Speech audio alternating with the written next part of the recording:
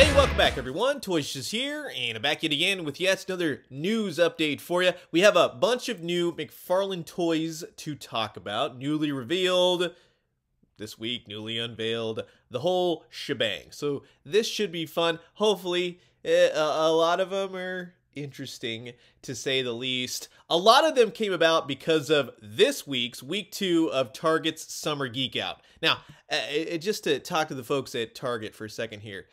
So far, this has not been, one, a geek out, nor is it, should be, ever, a freak out geek out, because a lot of people are doing those things because we don't have any information on this. 6 weeks of waking up at 6 a.m. on a Friday, people have work, right? That's Pacific time. The East gets it a little bit easier, but maybe a little bit of a heads up, maybe Thursday evening, saying, hey everyone, here's what's going to be available, so you don't ruin your morning and then subsequently maybe ruin your weekend because of lack of sleep. Come on, Target. This ain't fun. This is the usual stuff that we're getting from you. You're making it a chore to get people to get stuff. Just be honest with them. Be upfront.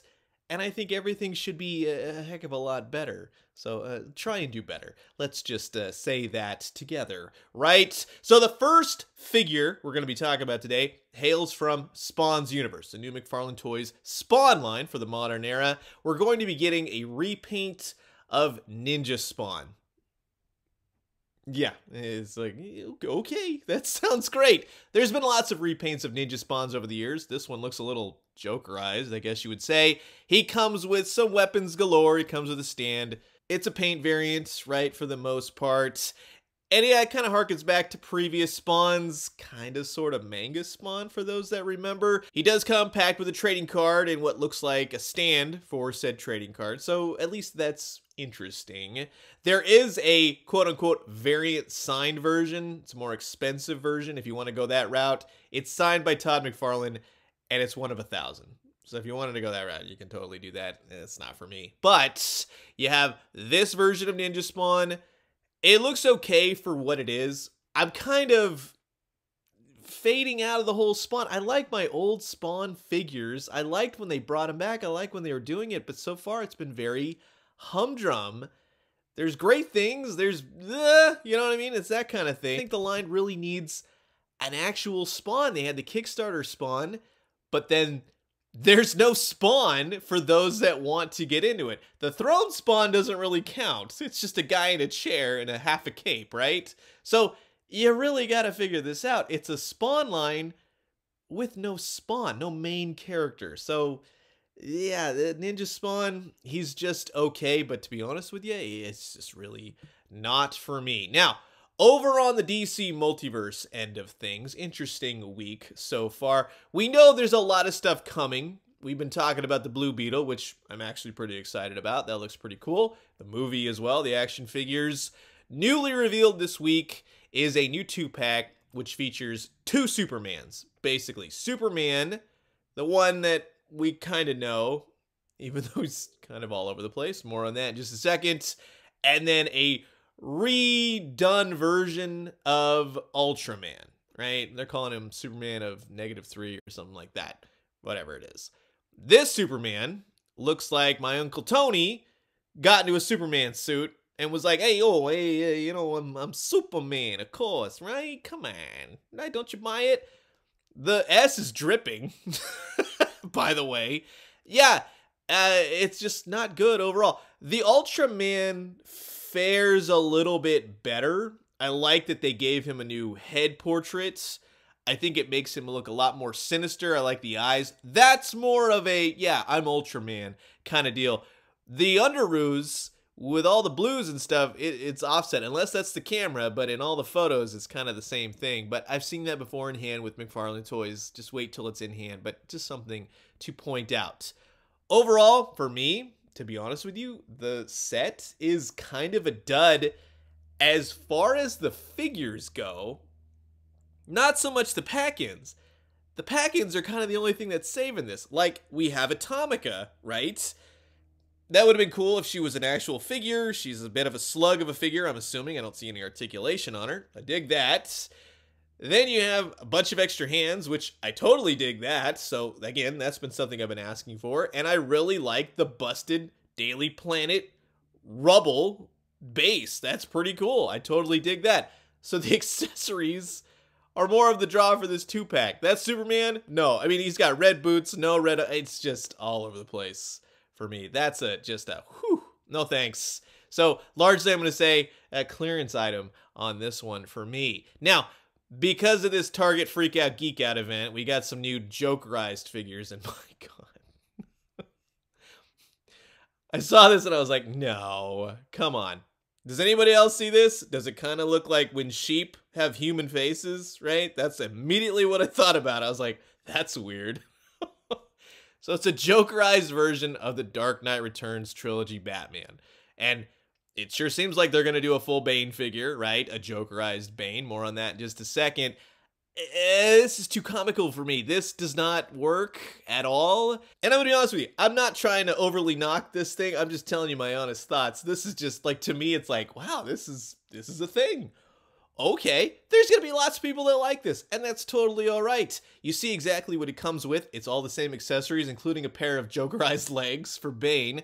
So I would generally assume at some point, unless that would be kind of a funny joke as well, I guess. It just, here's the legs and here's the head with the next figure. But yeah, I would assume that they would eventually do the rest of the figures, Two-Face and Scarecrow, Jokerized to create a Jokerized Bane. They've done it before. Solomon Grundy, he got that weird video game variant. So again, this may be right up your alley. It might not. I'm glad it exists while also being terrified that it exists. So there you go. That's Jokerized Dark Knight Trilogy Batman, as well as, I guess we're going to call this the Jokerized Joker, right? Even though I think he's like Disney Dapper Joker, right? He went to Disneyland for one of those Dapper days. That's just immediately what I thought about. But yeah, he also has parts and pieces for the collective build of Bane.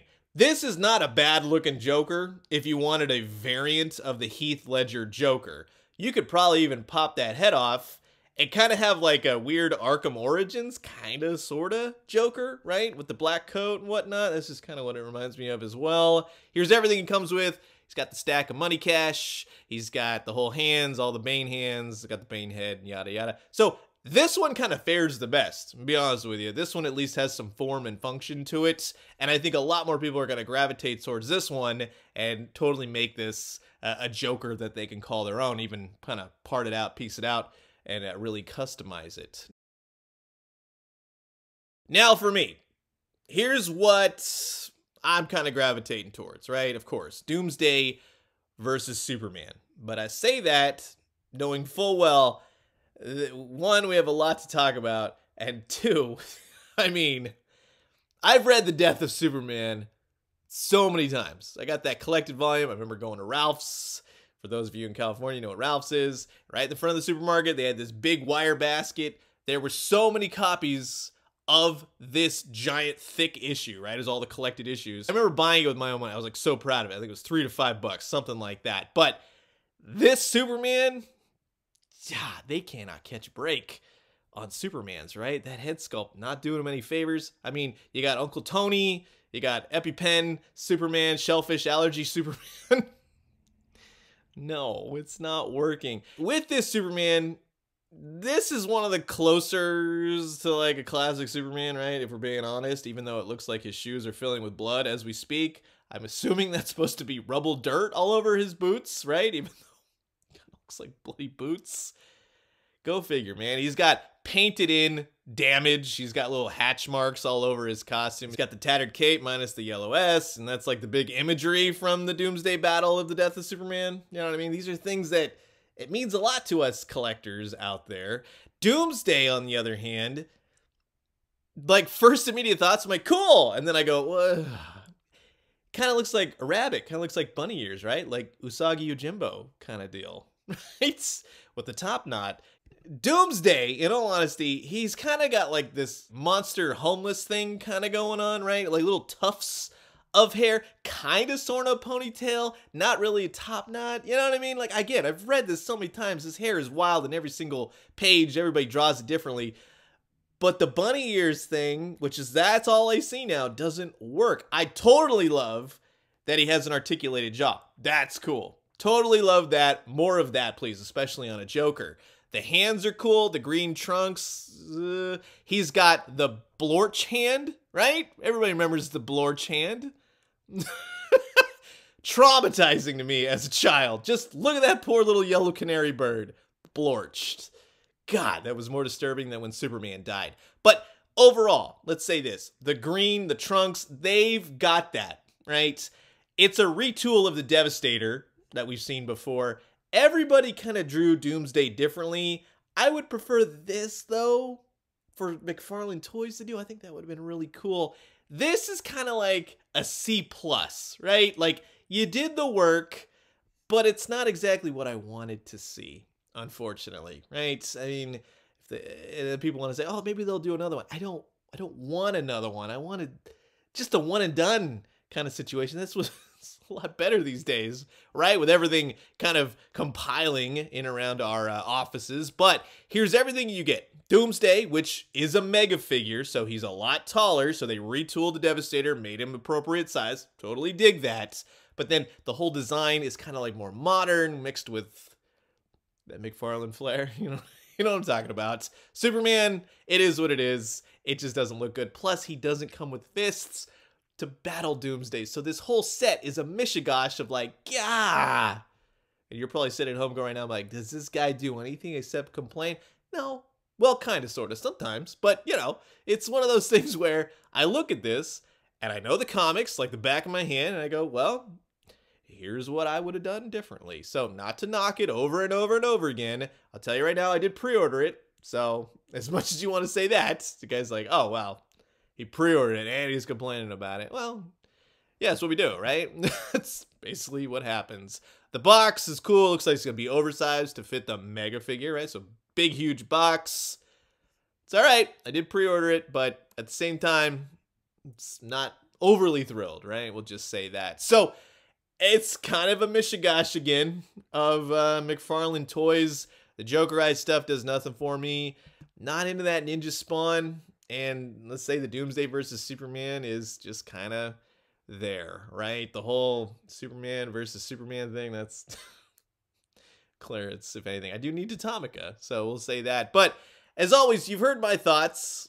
Now I'm curious to know yours. Comment below, let me know. Let's talk everything DC Multiverse and Spawn's universe. And I'm going to leave you guys with that. As always, drink some great coffee, eat some great food, but most importantly, remember, if I don't talk with you, have a fantastic weekend. Go do something awesome. Get away from the toys, get away from the office, go hang out with your families, friends, live it up. Leave this stuff in Friday, right? And don't geek out or freak out for anything Target's got going on. And when they do, let me know what you found. I'll talk to you guys soon. Adios.